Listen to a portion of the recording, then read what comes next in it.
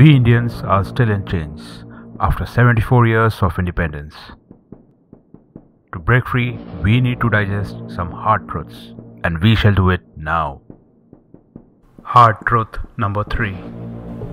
Our national anthem was penned by Peer Ali Muslim Rabindranath Tagore to welcome King George V to India, saturated with sycophancy. The Gitanjali verse, for which Rabindranath Tagore got the Nobel Prize, Heaven of Freedom, Seamless Boundaries like EU Nations, was penned by YB Yeats and reverse translated to Bengali. Tagore's grandfather Dwarkanath was Rothschild opium running agent and the owner of this planet's largest warehouse, Sonagachi, catering to derived and pedophile tastes of the white British officers. Today in India, we break the chains of slavery 74 years after independence. Today we are free.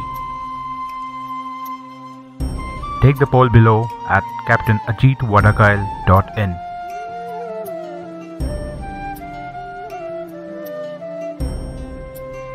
We the people are above the constitution.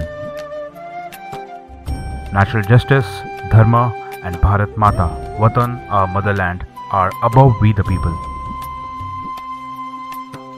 Happy Republic Day.